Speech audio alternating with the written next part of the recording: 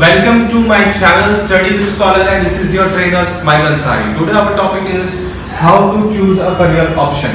Normally students मुझे पूछते हैं सर 10th and 12th के बाद में कौन सा करियर ऑप्ट करना चाहिए। उसके लिए आपको सबसे पहले अपनी पर्सनालिटी के बारे में पता होना चाहिए।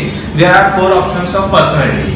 अगर आपको पता होगा कि आपकी पर्सनालिटी किस टाइप की है तो आपको करियर ऑप्शन चूज करने में काफी मदद मिलेगी। सबसे पहली पर्सनालिटी ऑप्शन है न्यूरोटिज्म। न्यूरोटिज्म के जो लोग होते हैं, इस टाइप की पर्सनालिटी के जो लोग होते हैं वो हमेशा अपसेट रहते हैं, नेगेटिव मूड्स पर रहते हैं, फ्रस्ट्रेशन में रहते हैं, डिप्रेस रहते हैं, छोटी छोटी बातों पे उन्हें गुस्सा आ जाता है, एंगर हो जाते हैं, नर्वसनेस जैसी फीलिंग, नर्वस हो जाते हैं एंड अनईज रहते हैं। और वो दूसरी पर्सनालिटी के मुकाबले में कंपैरिजन में वो हमेशा डिप्रेस्ड रहते हैं। और अगर उनके साथ जैसे कि अगर कोई 2 लोग हैं और एक ही काम कर रहे हैं, अगर एक थोड़ा सा आगे जा रहा है, उसे सक्सेस मिल रही है, तो फिर दूसरा जो होगा वो उसको देख करके जेलस फील करता है। तो इस तरह की ये पर्सनालिटी होती है न्यूरोटिज्म।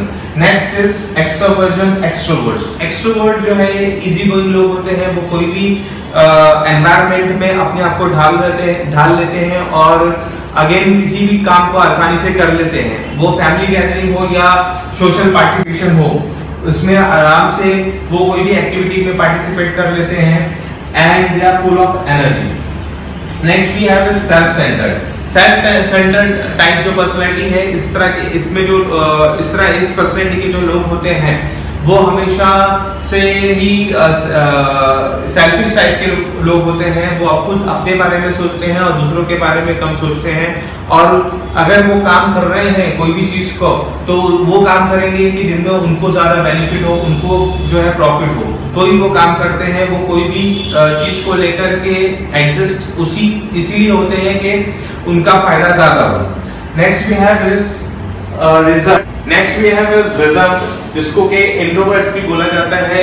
ये इंट्रोवर्ट्स जो होते हैं, ऐसा जरूरी नहीं है कि ये शायद लोग ही होंगे, वो शर्मीले नहीं होते, लेकिन जहां उन्हें बोलना होता है वहां ही वो बोलते हैं। अगर उनके इंटरेस्ट का टॉपिक होगा तो वो वहां पे बोलना पसंद करते हैं, अननेसेसरीली वो नहीं बोलते और वो ज्यादातर चुप रहना पसंद करते हैं। तो this is all about the 4 personality type, reserve और इंट्रोवर्ट। और ज्यादा किसी से मिलना जुलना पसंद नहीं करते हैं, अकेले रहना ज्यादा पसंद करते हैं, वो अपने आप में ही ज्यादा खुश रहते हैं। ठीक है, नेक्स्ट हमारा टॉपिक है जो कि करियर चूज करने में हमको मदद करता है, वो है how much time is needed to acquire desired career. Desired career, जो हम करियर लेना चाहते हैं, उसके लिए हम कितना टाइम दे सकते हैं। यहाँ पे एक चीज है कि एक एग्जांपल है कि अगर कोई बच्चा, जैसे कि उसको बचपन से ही बताया गया है कि तुम्हें डॉक्टर बनना है, तो उसका माइंड सेट होता है, वो उसी तरह से ही अपनी पर्सनालिटी को बचपन से डेवलप करता है कि उसे he wants to be a doctor. ठीक है, तो वो लंबे समय के कोर्स के लिए जा सकता है और वो करियर उस तरह का ऑप्ट कर सकता है। लेकिन अगर कुछ स्टूडेंट ऐसे होते हैं जहां पे उनको पता नहीं होता कि हमें क्या करियर लेना चाहिए, 10th के बाद में फिर वो 12th करते हैं, 12th के बाद ग्रेजुएशन कर लेते हैं, then also they don't know what they have to do or what career they have to opt for, उनको पता नहीं होता, इसलिए वो क्विक डिसीजन ले लेते हैं उसके बाद में, या फिर किसी के सजेशन पे बोलने के पे वो अपना डिसीजन लेते हैं कि ये करियर हमें लेना है।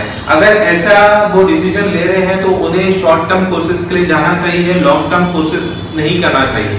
क्योंकि अगर वो लॉन्ग टर्म कोर्स करेंगे तो उसमें 2 बातें हैं, अगर उनको इंटरेस्ट नहीं होगा या उनकी पर्सनैलिटी सूट नहीं करेगा वो करियर ऑप्शन, तो फिर उनको सक्सेस नहीं मिलेगी। एंड देन अगर वो बीच में छोड़ देते हैं कोर्स, या फिर वो जॉब कर रहे हैं, उनको सक्सेस नहीं मिली, उस बीच में उन्होंने 1 साल या 2 साल बाद उन्होंने वो जॉब छोड़ दिया, तो उसमें उनका टाइम वेस्ट हो जाएगा और जो पैसे उन्होंने डाले हैं, जो इन्वेस्टमेंट उन्होंने किया है, तो वो भी वेस्ट हो जाएगा।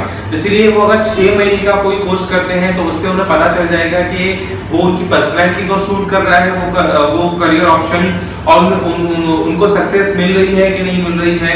एंड अगेन अगर वो सक्सेस मिल रही है और उनको वो कोर्स जो है उनके लिए सूटेबल है, तो वो करने के बाद में अगर उनको अपना एजुकेशन अपग्रेड करना होगा तो फिर वो 6 महीने के सर्टिफिकेट या डिप्लोमा कोर्स के बाद में वो 3 इयर्स का डिग्री या डिप्लोमा कर सकते हैं। यहाँ पे कुछ एग्जांपल्स हैं जिससे वो आपको समझ आएगा कि किस तरह के शॉर्ट टर्म कोर्स होते हैं।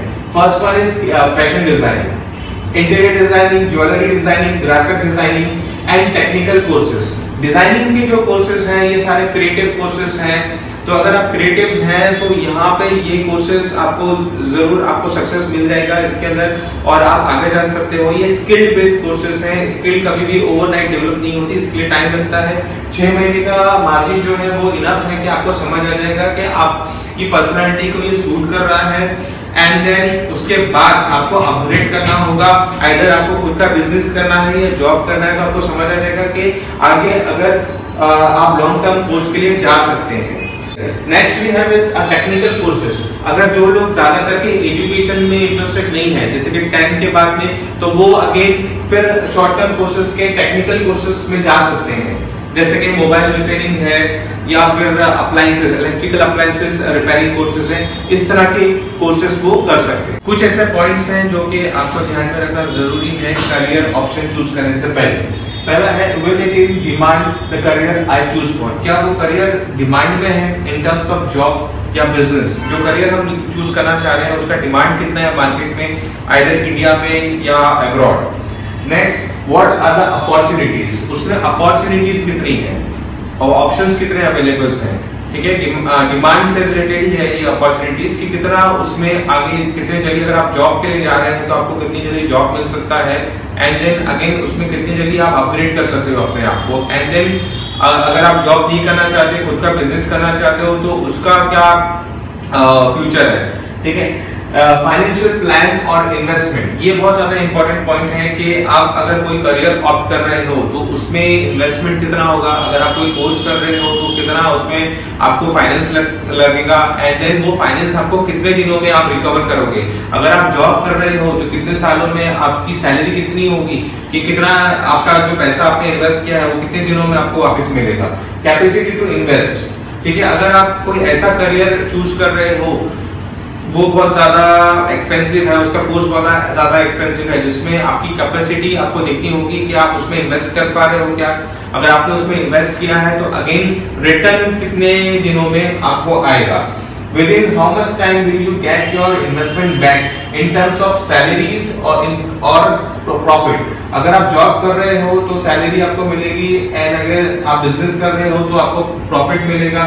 लेकिन कोई भी बिजनेस विदाउट एक्सपीरियंस नहीं हो सकता, इसके लिए आपको पहले जॉब करना होगा, एंड आप जॉब करने के बाद ही आपको पता चलेगा कि आप उसमें एक्सपीरियंस हो, एंड देन ही आप उसमें बिजनेस कर पाओगे। So this is all about the topic how to choose a career option. Normally जो स्टूडेंट्स होते हैं वो अपने पेरेंट्स के इन्फ्लुएंस में या फ्रेंड्स या रिलेटिव्स के इन्फ्लुएंस में आकर करियर ऑप्ट करते हैं, उनको वही करियर ऑप्ट करना है जो उनकी पर्सनैलिटी को सूट करे। नेक्स्ट वीडियो में मैं आपको बताऊंगा कि कौन सारे कोर्सेज हैं जो कि वो अपने करियर ऑप्शन के लिए चूज कर सकते हैं। अगर आपको मेरा वीडियो अच्छा लगा है तो please share and subscribe my channel. Thank you very much.